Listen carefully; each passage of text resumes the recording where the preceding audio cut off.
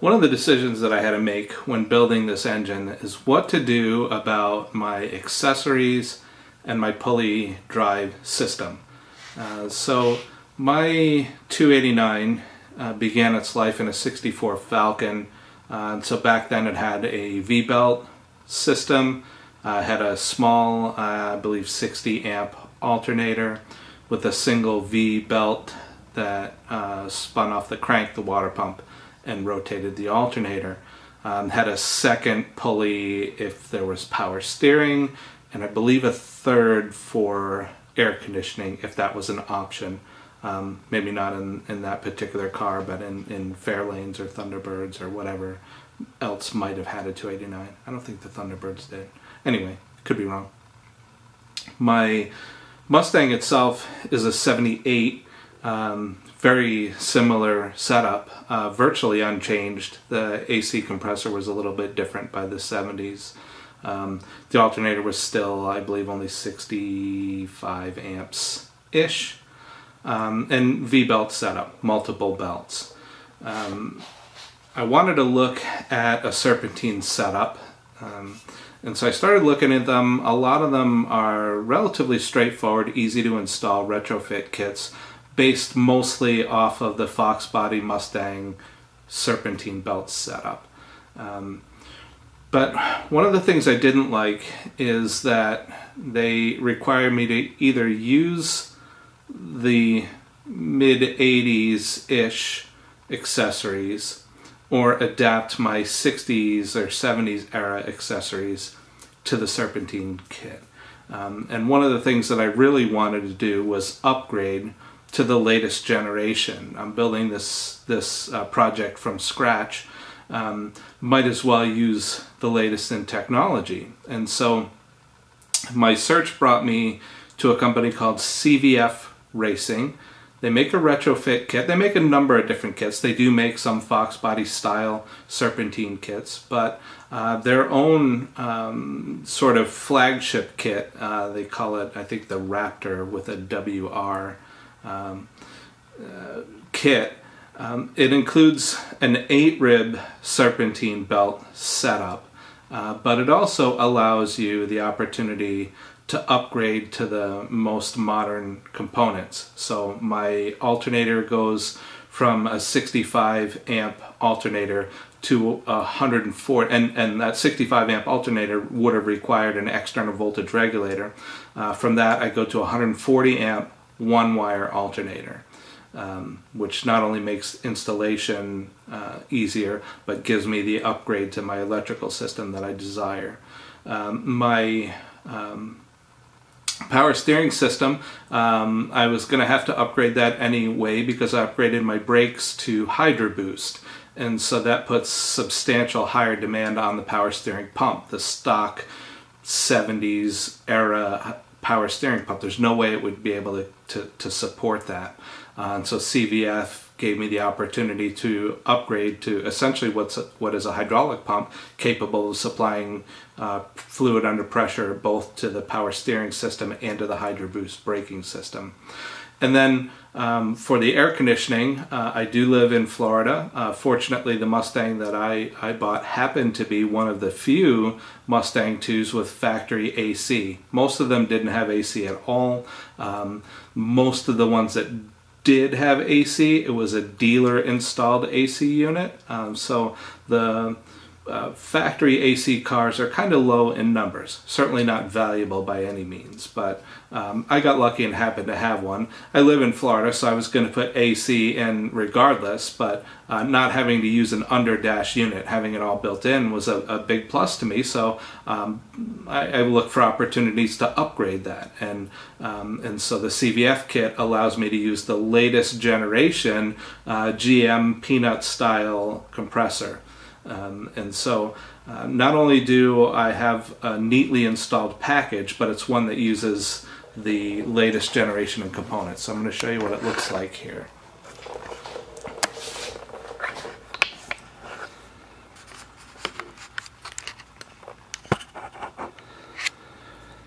And so the kit is very tightly packaged. It is entirely supported by one bracket. These two sort of horns that go across the front here are mounted to the front of the engine. There are 4 fasteners. There's one down here right below this idler pulley. There's one behind it, and then there's one behind each of these. Those bolts go through the water pump, then through the timing cover, and directly into the engine block, and they support that large plate. And then the 3 accessories, this is the alternator, power steering pump, and AC compressor over here, are all mounted to this single bracket, along with the 3 idler pulleys and the single tensioner pulley.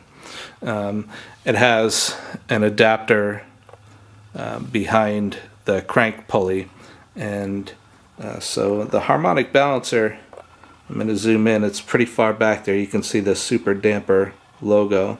It's pretty far back. There's a spacer that puts the crank pulley further out so that it's in line with the rest of the accessories. So got a single tensioner here, and then the belt goes around the AC compressor, around the idler, over the water pump, around another idler, around the alternator, around the power steering pump, around the 3rd idler, around the crank, and back to the idler. And it is a single 8-rib belt, nice and wide, and plenty strong. Most of your stock belts are 6-rib. And so the other cool thing about it is because the accessories are mounted to the plate, and it's a thick billet aluminum plate, very strong, it means there are no rear brackets for the accessory. Normally for an alternator, for instance, you'd have a front bracket for the pulley, or where the pulley is, and then you'd have a rear bracket attaching it to the head. In this case, it's only attached to the front plate with 2 bolts, one here and one on the bottom. There's a special adapter plate for the power steering pump, and then the AC compressor, same thing. It has 2 bolts on opposite sides. It's fixed in position because the only movement that you need is the idler, or the tensioner, when you're installing and removing the belt. But standing back here, it is just about as wide as the engine itself, maybe a touch wider. Well, not really. It looks like the oil filter sticks out further on the driver's side. And so the AC compressor and the tensioner are just a hair wider than the valve cover on the passenger side. So it is extremely compact left to right.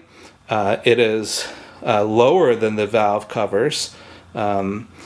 And you know, some of the Fox body kits have the alternator way up in the air here, or the power steering pump on this side way up in the air. This one's got them nice and tight, and the entire kit sticking out from the front of the engine is also very tight and compact. It doesn't stick out very far at all.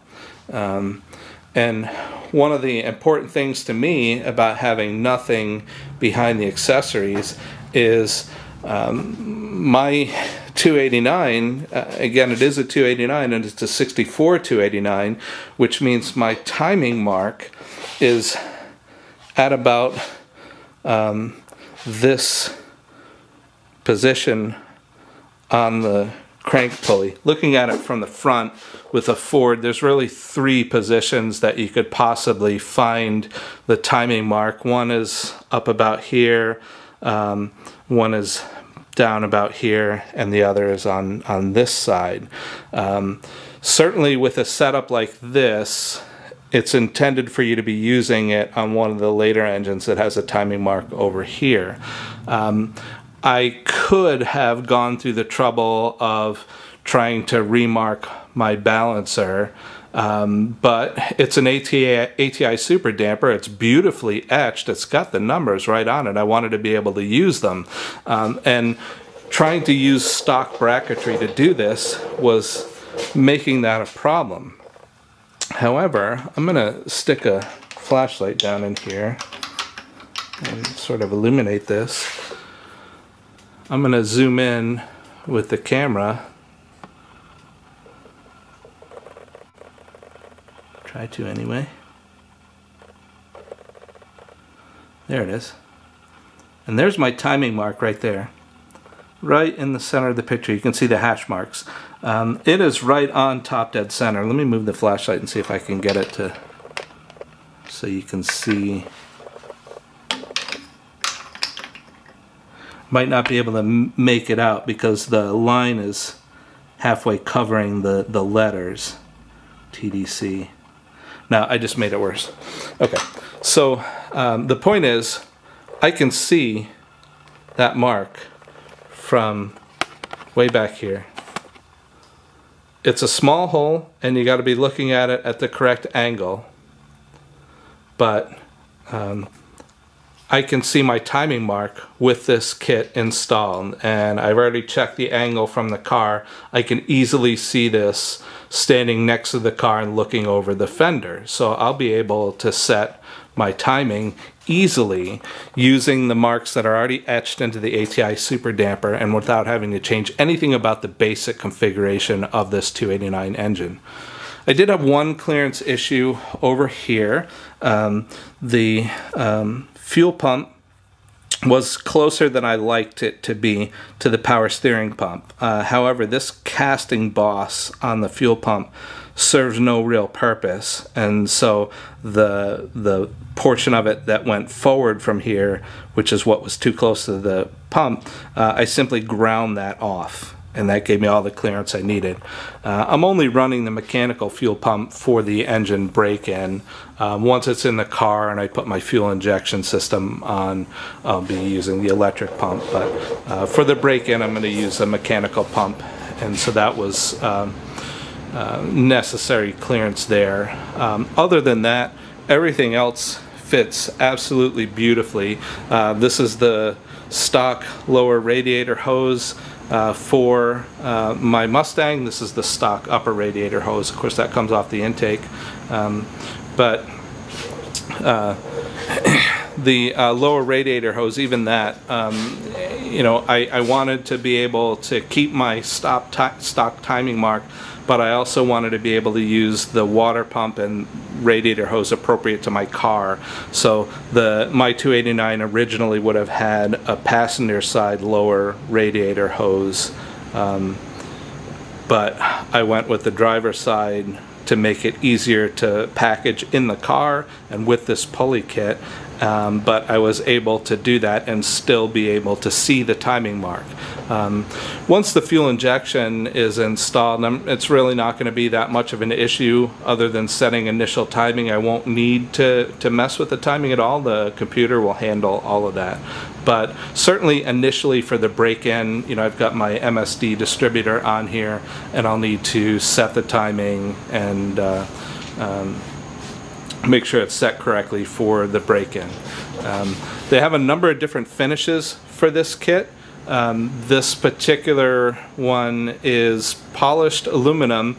I paid a couple $100 extra and had the ceramic coating applied, so it's a little it's a little extra, but it'll keep it sort of shiny without you having to polish it all the time, which would be tedious.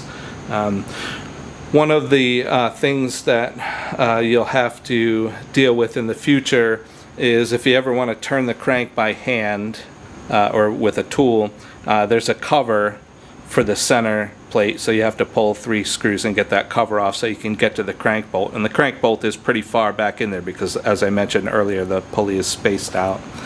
And then in order to get a tool on the tensioner, you've got to remove this cover with these 2 screws. But overall, the kit installed easily and it looks beautiful. The only real problem that I have, and I won't even call it a problem, is that the belt that they supplied with the kit was a little bit too short. And probably because of the water pump. I'm sorry, the power steering pump. The normal power steering pump on the kit is a GM, a basic stock GM power steering pump. And when you install the upgraded pump, hydroboost pump, it has a little adapter bracket that goes on it, and I think that changes the position slightly. The belt that they gave me, I was able to put it on, but I had to loosen up some of the accessories in order to do that. With the tensioner at its most loosened position, I wasn't able to just put the belt on like you should be able to do with the Serpentine setup. But I went out and bought a belt that I think is only 1 inch longer, could be 1.5 inches longer, and that works beautifully. I can simply loosen the tensioner, pop the belt off a pulley, and take it off just like you would on any modern car, and then putting it on, of course, is just as easy. So if you're in the market for a Serpentine setup and you're looking for something that will do everything for you, look beautiful, tightly package everything, and allow you to upgrade to the most modern accessories, I can't recommend highly enough this CVR racing kit. Of course, I say that now. We'll see how it performs once it's in the car, and I'll do a follow-up in the future at some point. But based on feedback from other people who I've talked to that are currently running this setup, they couldn't be happier. So I'm hoping that'll be the conclusion for me as well. So if you have any further questions about this kit, about installation of the kit, or about options, anything you want to know, I'm not an expert. I don't work for CVR. They're not paying me, but I'll certainly be happy to tell you about my experience with it and answer any questions that you might have.